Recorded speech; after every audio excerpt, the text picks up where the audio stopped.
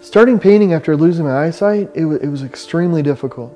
It was impossible, and the reason it was impossible is because I didn't think it could be done. And it wasn't until a year later, after learning the O&M, the orientation mobility, how to get around with a cane, that the idea even crossed my mind that I could try to do something. And once I decided that, then it was possible. And then it became this sort of joyous thing. I was still angry, I was still depressed, but every little step that I made in the right direction, it was just a better day. So every day was better than the next because I was able to create a little bit more. And I think about disability in a little bit of a different way, I think we all have a disability because it just means that you can't do something. And if we're lucky enough to live long enough, then we're probably going to lose something. We're going to lose one of our senses, like be able to see or to be able to move around as well.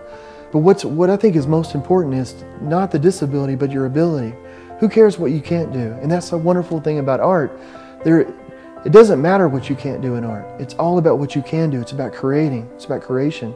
Losing the last bit of my vision when I was 30, I've been losing it slowly, but then suddenly that last bit went quickly, and it was a wake-up call for me, and it made me first very angry, very depressed, as anyone is when their life gets shaken up. But for me though, it was a way to restart, because I was taken all the way back to zero. I had to relearn how to do everything, how to eat, and how to cook, and I don't think I would have ever painted. I don't think I would have had the courage to paint, because I wouldn't have had the courage to try something and fail at it and to be okay with that. And I don't think anybody needs to go blind for that to happen, but anything in your life that you can grab a hold of and you think, I want to make a change, I want to be different than the person I was before.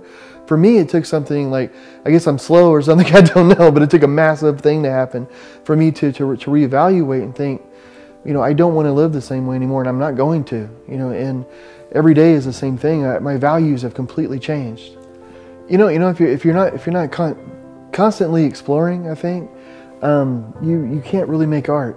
Our art comes from conflict. It comes from putting yourself out there and experiencing and taking in the people around you, the environment that you're in, and the more that you can get out there, the more of yourself you put into your life, and the more of that you can put into your art. And all of us have strengths. So we find those strengths, we find our weaknesses. Sometimes if we look at our weaknesses enough, I think we can turn those into a strength. The wonderful thing about art, whether it's music or pottery or painting, is that you are making something new.